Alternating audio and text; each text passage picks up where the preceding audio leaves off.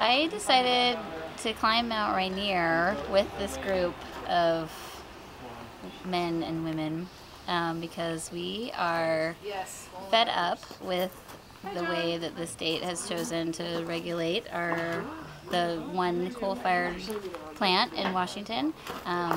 The Department of Ecology and the governor really do have a lot of control over the emissions that come out of the plant and when it's going to be shut down. I want to raise my voice as a citizen and send a message that this is not okay.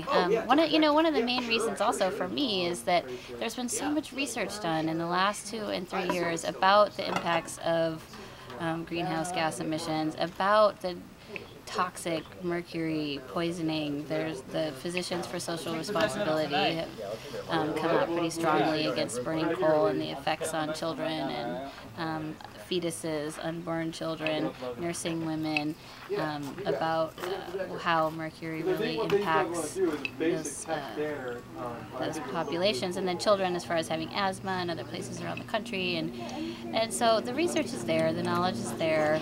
We know that this is dangerous, inexcusable, and so we need our regulators and our government, our state government, to respond to the latest research, and we're not willing to sacrifice more generations of kids to the diseases caused by the toxic emissions. To me, there's no expendable children. Well, we chose Mount Rainier for a couple reasons. One, it's the icon of our state. You know, we project this image of having this amazing, beautiful Northwest and this majestic mountain. It's on all our license plates. It's on our, that's the symbol of our state.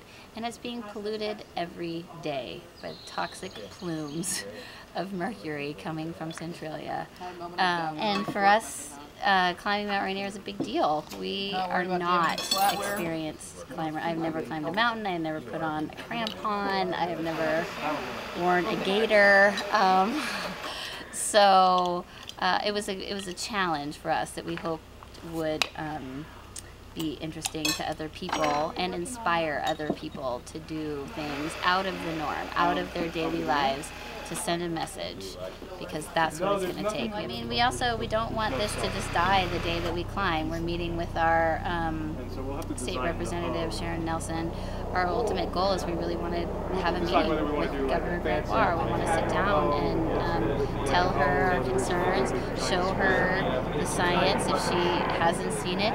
There are very smart people across the state who have said we can live without the power generated at this coal plant through conservation and investing in a renewable energy economy, and that's what we want. We're citizens of the state, and that's what we want. So we ultimately would love to sit down with her and talk about how we can shut this plant down. Do the right thing, and we need people to stand up and tell her what the right thing is.